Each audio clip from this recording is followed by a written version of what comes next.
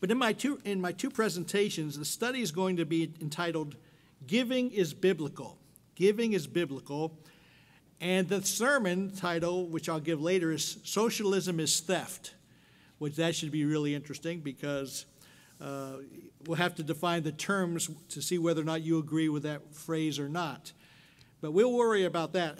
But part of the reason, part of the rationale, there's no secret about it, since I'm not saying positive things about the way I'm defining socialism, I want to make sure that I'm on the record. I'm all for giving. I'm for giving and giving and giving and giving and giving.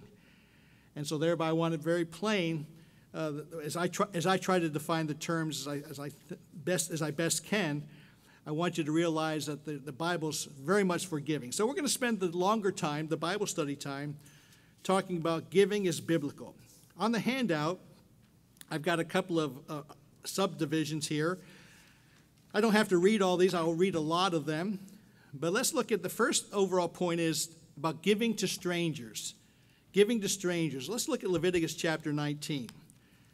This presentation, by the way, the Bible study is more scripture, and the sermon time will not be as much scripture. But Leviticus 19, verses 33 and 34, this is a big issue today in this world because of immigration.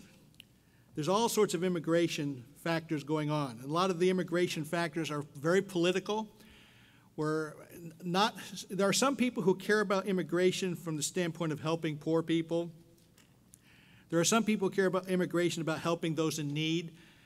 But there are a lot of people who are just using the poor people as a symbol to accomplish what they want accomplished. And that is very unfortunate because that may not solve the needs of the poor people and actually causes people who are kind can get irritated by watching the political maneuverings of politicians. But the Bible said, God said in Leviticus 19, verses 33 and 34, if a stranger sojourns with you in your land, you shall not mistreat him. The stranger who dwells among you shall be to you as one born among you, and you'll love him as yourself, for you were strangers in the land of Egypt. So he says to not mistreat a stranger. And so again, when immigrants come into a land, whether they come into the United States or Germany or England or Australia or Italy or Spain or Mexico or Honduras, wherever immigrants are going, it's best not to mistreat them. And so, the Bible would not support people who are down on immigrants to hurt them in any way. Now, although it does say that verse 34 did also say there that they should be as one of you, meaning we should love them and hopefully they would become assimilated. But it talks here in Leviticus 24, verse 22, talks about not only do you don't hurt them, but it says here in verse 22, you'll have the same law for the stranger and for one from your own country, for I am the Lord your God. So not only should immigrants not be treated badly, but immigrants should not have special treatment. And that is it's a very bad decision for a nation, for a government, to give all the immigrants all these freebies. And when immigrants are not paying their taxes, they've worked the system out. They're not paying their taxes. They're getting free hospitalization. And it's something when I see, because like when I went to the hospital 2 years ago, I had to pay my way. So why in the world are we giving freebies to people who are coming here illegally? It's against the law. I mean, someone can say, people can argue about a moral law all they want, but it's technically against the law. And so why are we giving them freebies and yet I'm having to pay again? So I'm not wanting mine free. As I'm saying, people need to jump in the system and be part of the system. The biblical approach was don't mistreat them, but don't treat them specially. Now, I'm not going to turn to Deuteronomy 23, verses 19 and 20, but there was one ordinance where they were to be treated differently. Again, when you look at the Bible, there was one ordinance where the stranger was to be treated differently.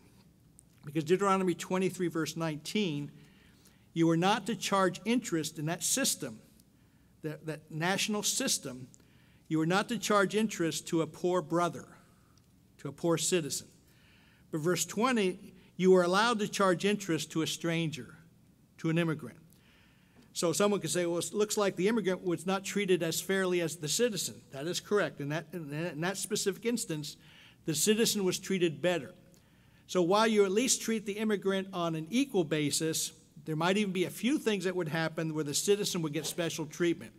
So that all this great push to have the immigrants given all this freebies is going against the biblical model back in the Old Testament times, and it's really, in my view, is going against common sense. And they may say it's for love or whatever, but it is certainly not going to be a wise thing for a nation to do so. But anyway, I wanted to have a few scriptures about giving to the stranger. Now, the rest of the copy I'm going to mention is about giving to the poor, which you'll see often includes the stranger. Those first things that talk about the stranger only, this talks about the stranger, the poor and the stranger. Let's go to Exodus chapter 23, verses 3 and 6. Exodus 23, these are some general principles of justice. What kind of justice should be given to the poor? What kind of justice should be given to the stranger? Deuteronomy 23, verse 3. You shall not show partiality to a poor man in his dispute. Sometimes people think, well, he's poor. Maybe you should cut him some more slack. If you go into a dispute financially, the Bible law was not to say, well, you're a rich man, you can afford it, so we're gonna give this guy, we're gonna give him extra financial benefits because he's poor. He's saying, don't show partiality to the poor. But verse 6 also says, but you shall not pervert the judgment of your poor in his dispute. So again, basically saying the same thing. Don't give him special treatment. Don't give him worse treatment. If you're going to have a process of bringing immigrants, aliens, strangers into your land, use wisdom. Let them assimilate them into the citizenry. Let them come in legally. And I've made the statement before, it's my opinion that the legal immigration system in the United States is too tough. I'm only basing that on the people I've talked to. Through the years, I've talked to someone. Years ago, I think it was up in the Branson area. They had a little group in Branson. I was speaking there one day, and the man was there, and the woman, she had just gained her citizenship, and she described all that she had to go through to become a citizen, and it seemed pretty hard. It seemed very difficult. It seemed pretty oppressive, and so again, you have the legals have to go through so hard a situation where people are just coming in flocks because they're being encouraged by politicians, because politicians want control, and with control comes money, and so that's all about that. But the point is, the Bible's talking about don't show partiality, but don't have injustice. Deuteronomy 1:17, I'm not going to turn there. Deuteronomy 1:17 says, "In justice you hear the small as well as the great." So again, you don't want to help the rich. You don't want to have a wrong justice toward the rich. You don't want to have wrong justice toward the poor. In our effort to be just people, we want to be fair and try to let the facts of the case merit what's supposed to be done. You can feel sorry for people, but remember that this justice is supposed to be blind as far as you're not to allow some external things to get in the way. Certainly you don't let your friendships get in the way. You don't let your nationality get in the way. You don't let your gender or race get in the way. If you're trying to exact right justice, you want to do what's truly just. As we're here in Exodus 23, verses 10 and 11, this next segment, I have a couple scriptures on the handout that shows how you gave excess food to the poor. Again, it was an agricultural system. We're not very much of an agricultural system today. But in the agricultural system, they left for the poor. The poor, some things were left in the field, which is a great way. If you're going to have if this is considered a form of welfare, because our welfare system is out of control, and I believe our welfare system is broken. And quite frankly, I don't have any great ideas of how to fix it. I mean, I can talk about things, I can say things are bad or whatever, but to really have practical solutions, I mean, there are some things you can talk about, but none of the solutions would be easy for where we are. It's too bad we wouldn't be approaching it as a joint people working together on this problem to help our republic survive and come out of this. Unfortunately, right now we've got identity politics, and now people are not working together, so thereby the solutions are not very good at all. But one of the things they did in that system, the agricultural system, if you left food in the field, then the poor would go get the food, which meant they would work for the food, as opposed to just sitting at home doing nothing, getting nothing from it all. They would actually get out there doing some work, which would help their self-worth, would help their all the things about themselves. It would just be a whole lot better situation of people earning it a little bit, and meaning that they're putting effort forward to get something back. And of course, that can be done. There are some things that can be done. I mean, they can do drug testing for people on welfare. Of course, that's being fought by certain politicians because there's a big problem. A lot of people who are on welfare are taking drugs. So, I mean, it's, again, like I said, it's a huge problem. I don't want to talk about all the negative about it today, quite frankly. We get that through the week. We want to focus on trying to look at the proper perspective biblically. But Exodus 23, verses 10 and 11. 6 years you shall sow your land and gather in its product. But the 7th year you shall let it rest and lie fallow, that the poor of your people may eat. And what they leave, the beasts of the field may eat. In like manner you shall do with your vineyards and your olive grove. So it's not only being kind to poor people, it's even being kind to the animals. It's really interesting. In my family, I'm a little extreme on this, I suppose. At least my family thinks so. I don't like to throw food away. Now, food that is older, certainly, we don't want to feed older food to my 3-year-old grandson or even my 13-year-old granddaughter, or even if my wife doesn't want it. I'll say, no, I'll eat it. We were talking about, Joyce and I were talking about that, some things in the refrigerator there. I said, some of this is questionable, I'll eat it.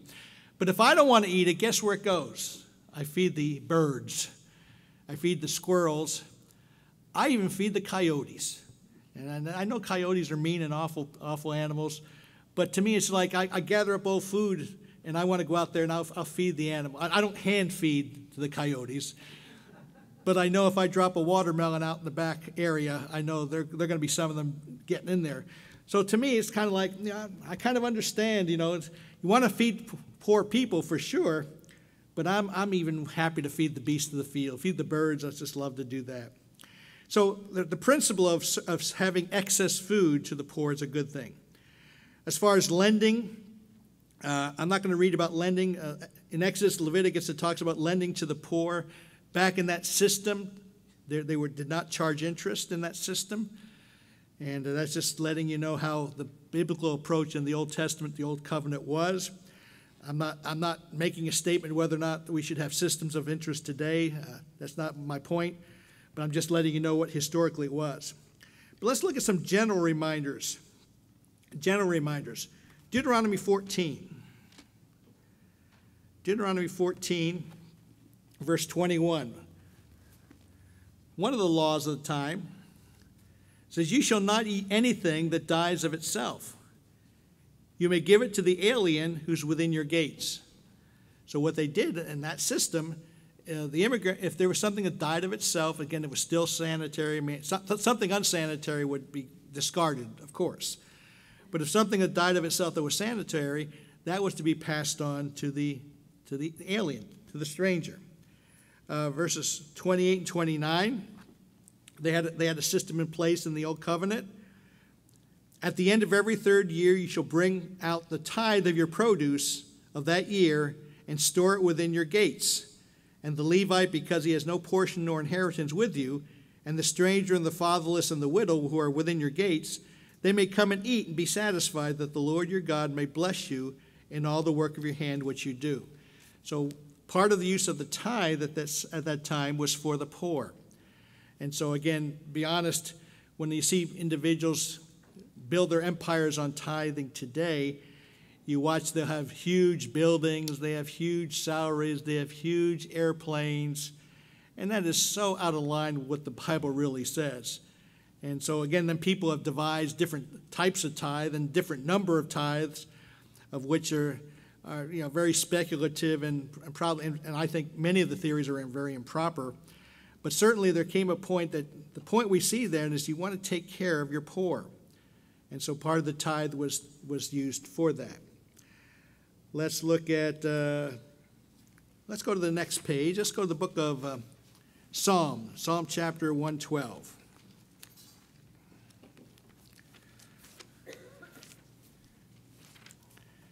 Psalm 112. There's a beautiful chapter here about the blessing of the righteous. Verse 1, blessed is the man who fears the Lord, who delights greatly in his commandments. Verse 3, wealth and riches will be in his house, and his righteousness endures forever. And of course, it is nice when our financial needs are taken care of. Now, our financial needs are not always taken care of. If you're having financial troubles, this does not mean that you're doing something unrighteous. Sometimes you can be doing everything correctly and still have some financial trial or some financial situation. But we do know that if you're unrighteous, the likelihood is you could have different challenges due to that. But it's not a guarantee. It's not an absolute that you're. In other words, we don't believe in the health and wealth gospel. We don't believe that if you do what's right, you will always be wealthy. If you do what's right, you'll always be healthy. We don't believe in that. I do believe that there are blessings for obeying God.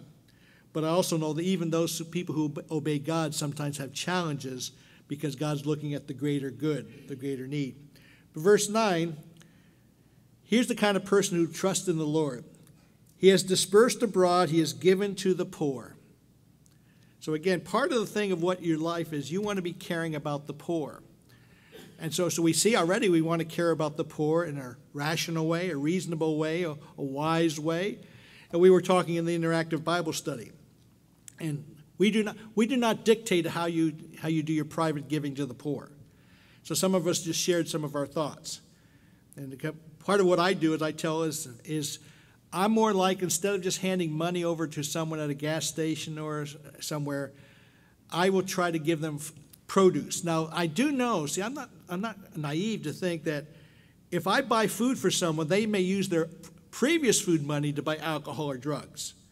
I realize they can still win. They can still make it happen. But I want to make them work for it a little bit. I don't want to make it too easy for them.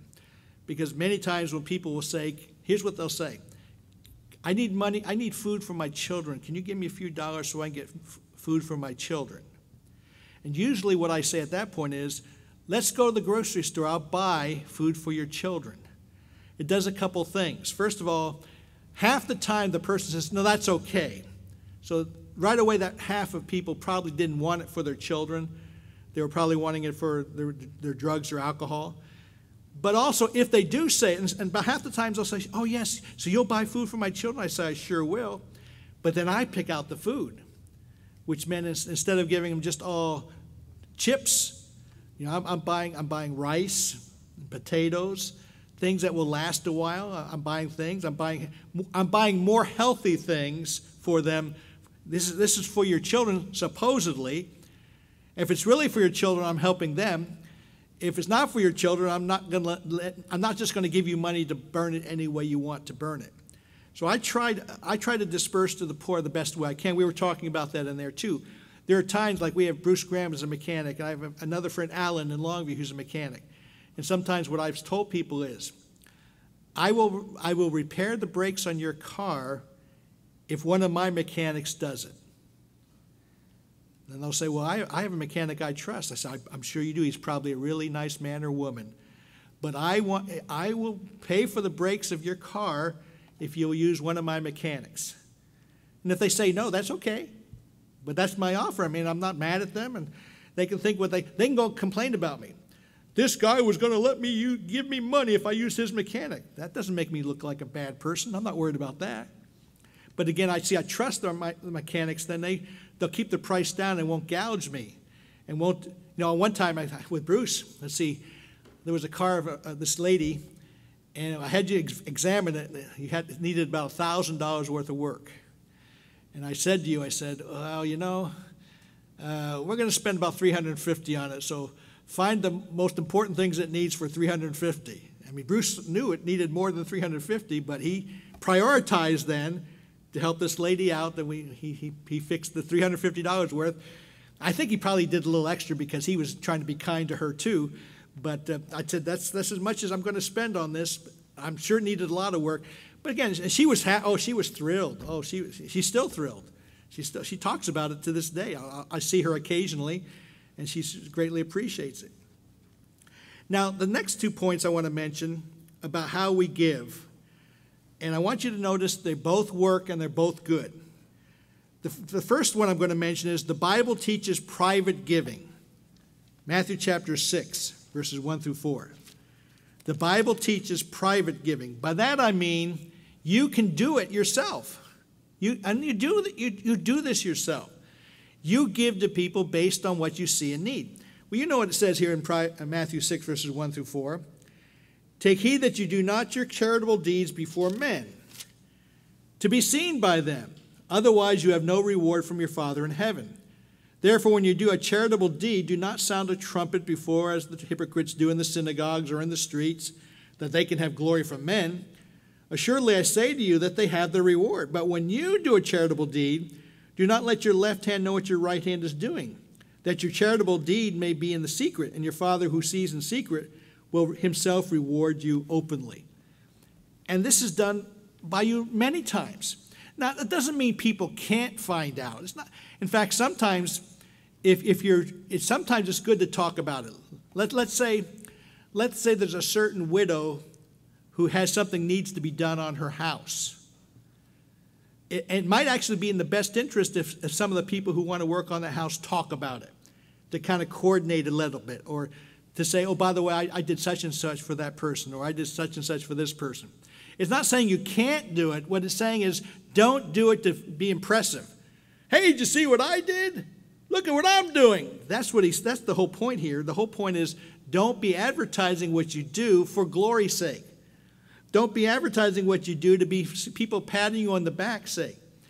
But certainly people do a lot of giving. In fact, there's so much giving that, every time you give, you don't talk to me about it, nor should you. In fact, I don't even think you talk to God every time you do something nice, although you're probably closer to doing that. You may actually get on your knees later and say, I felt so good to give that money for that person's gas, and thank you for helping me see it. And so God sees everything anyway, but you may talk to him about it, but most of your giving is private. Look at Matthew chapter 19, verse 21. Again, this is where we have to be really careful. When I talk about the Bible, and there's a couple parables we can look at maybe in the sermon. You want to be careful how you read a parable. Sometimes people make doctrine out of a parable. In other words, there's a parable over in Matthew 20 that people use to support the concept of socialism, as they describe socialism. But then some people use a parable in Matthew 25 to support the view of capitalism.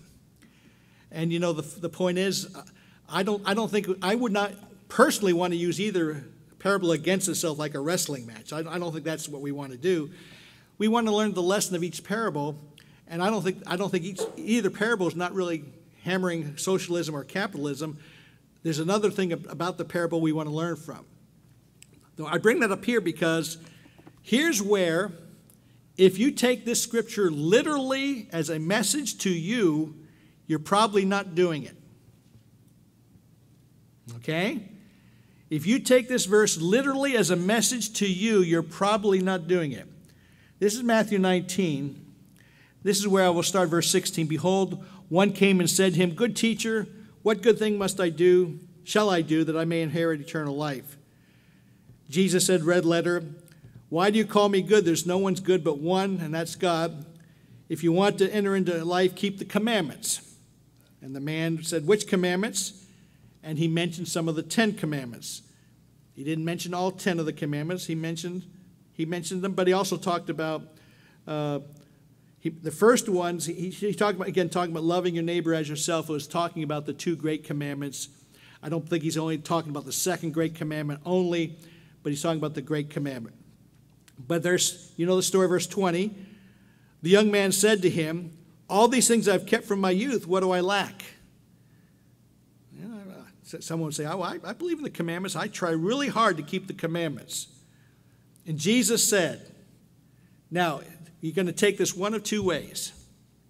You're going to take this as a specific diagnosis of that man's problem, of which that man had to change, or you're going to take this as a universal situation that all of us need to do, and you need to do it too. And if you're taking it as a universal situation, you're probably not doing it. Now someone will say, Dave, you're not doing it. That's right, because I don't take this as a universal exhortation. I don't think God's telling me this is what I have to do. I'm saying God told this man that this is what he had to do. Now, again, I point this out because the atheists who look at their Bible and they look for little literal words and English words, they will say, you Christians are a bunch of hypocrites because you don't follow Matthew 19:21. And of course I say, no, I don't follow it explicitly. They say, why? Because I don't think it was explicitly said to me.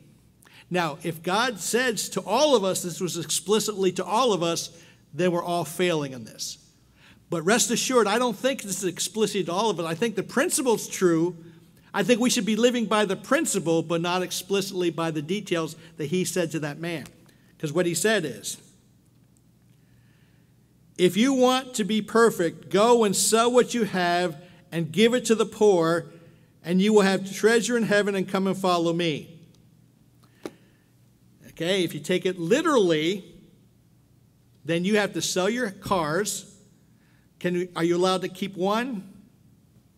Can you have a motorcycle? Okay, can we keep at least one car? Do we have to sell our home? We can no longer own a home. We live in a tent. Now again, if that was explicit to every Christian, look at how much we're failing. If I personally take it as an instruction to that man, because that man was like, I'm keeping the 10 Commandments. And he's saying, well, yeah, that's good. Keeping the 10 Commandments is good. However, there's deeper, there's more than the 10 Commandments. By the way, I think what all of us should do, as we love the 10 Commandments, I think all of us should look at what specific things should we be working better at. What would God explicitly say to you?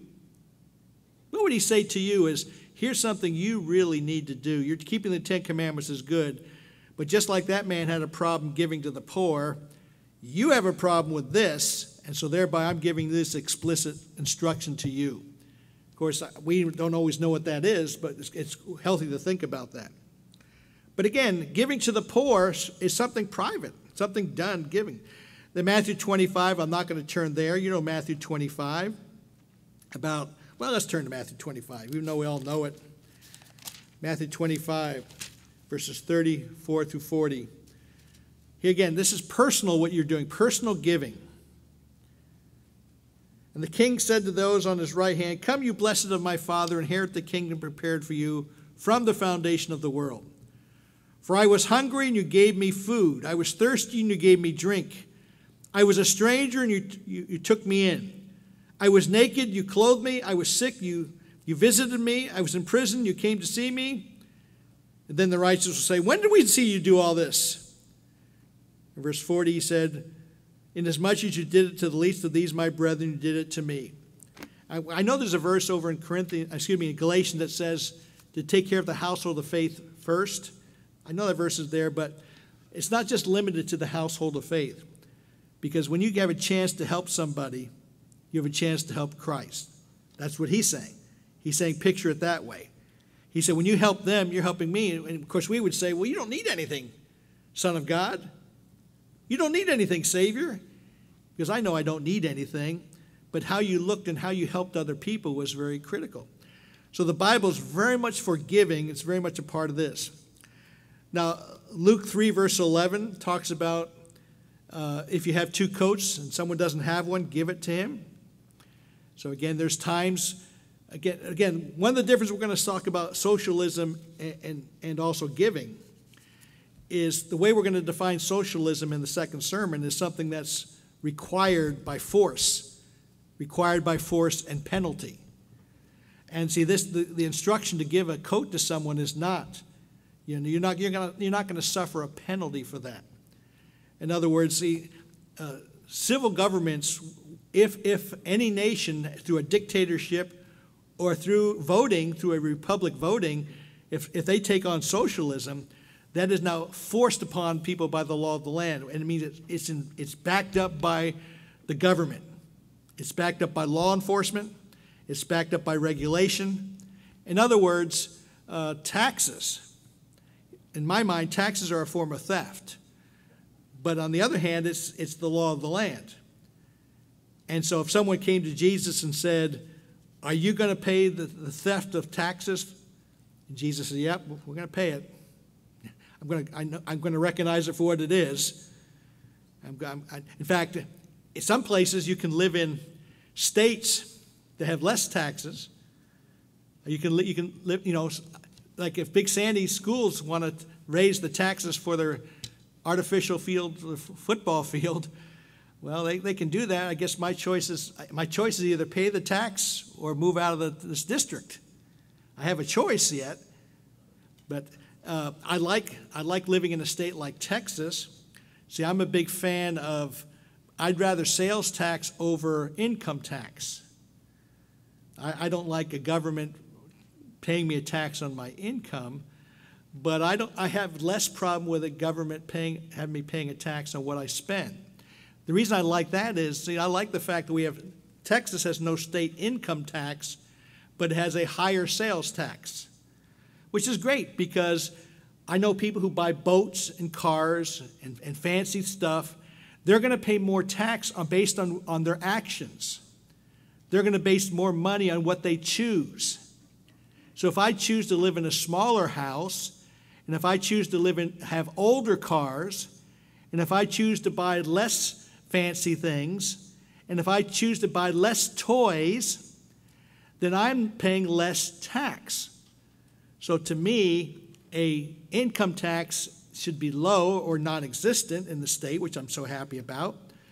But I think if a sales tax is up higher, to me it's like those who spend the money pay the freight. And I think that's more fair.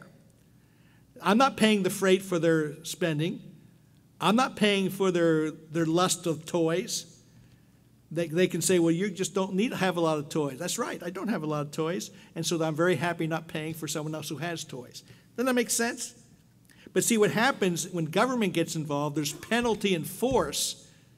They then say, if you don't do this, here's the penalty. We were saying in there, what church government does, now back years ago, church government burned people at the stake, years and years and years ago. Now today, the worst thing most churches can do is just slander you. They can shun you. They can talk your family to not be around you. They can talk your friends not to be around you. And then while that may sting a little bit, that's not the same as government regulations being forced by whether it be civil government or church government.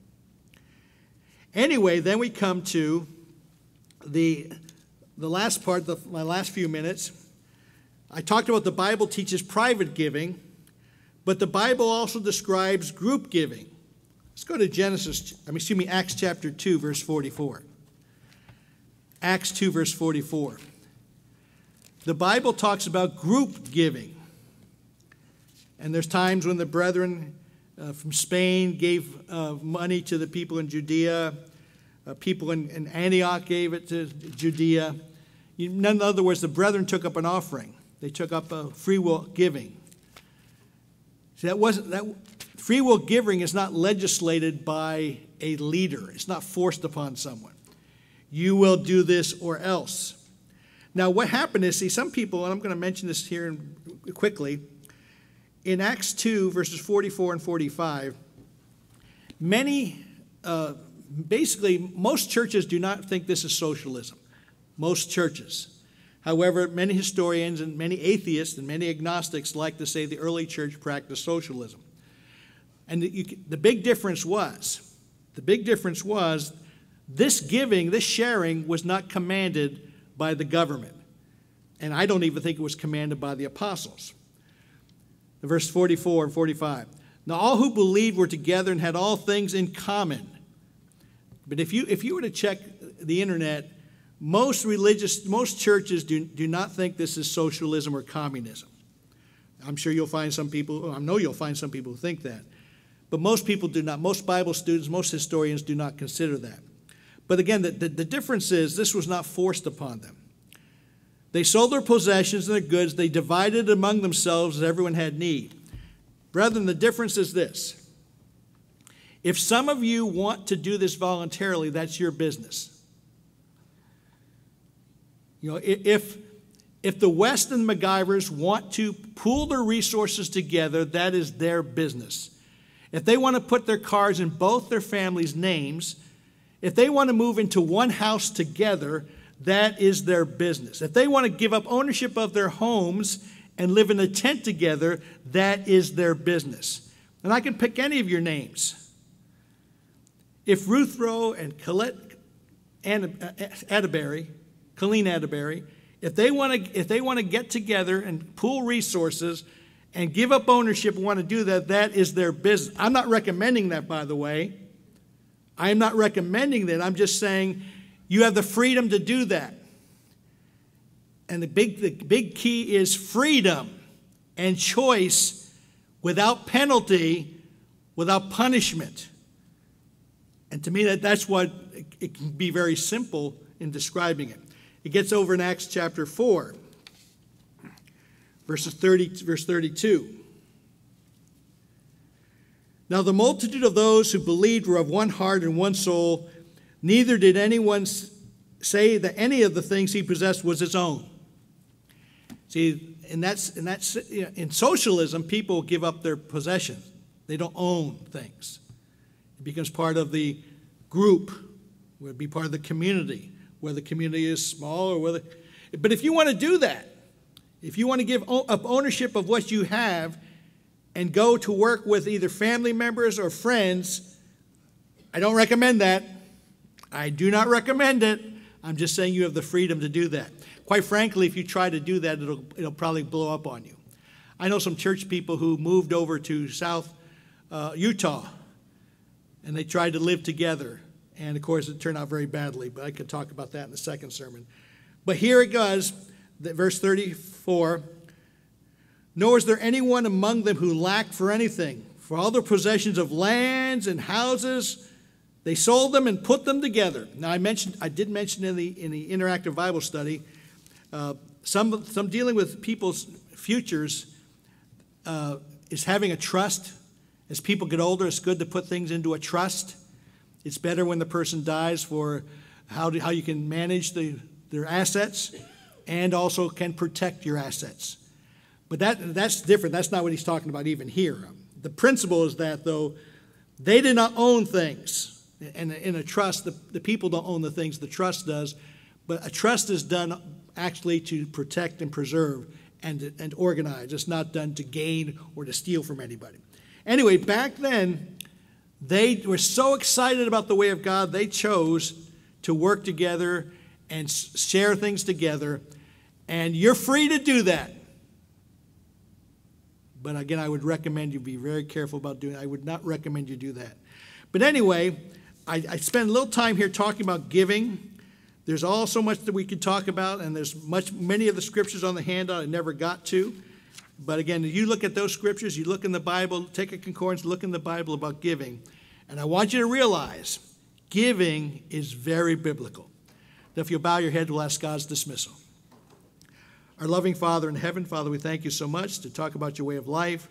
You're such a giving God, and we'd like to learn about your giving. We like the freedom to give. We like to give with an open heart. We like to give with a free heart, a loving heart, cheerful heart. And Father, we'd like to serve you in that way because that's the way you serve us. That's the way you help us. So, Father, we ask your blessing on the sermon. Thank you for the material here. Let it be of value to us. We ask your blessing on the service coming up, that we can understand more about how you've given us instructions and how we can live profitably in this day and teach others to live the same way. We ask your dismissal and give you thanks. In Jesus' name we pray. Amen.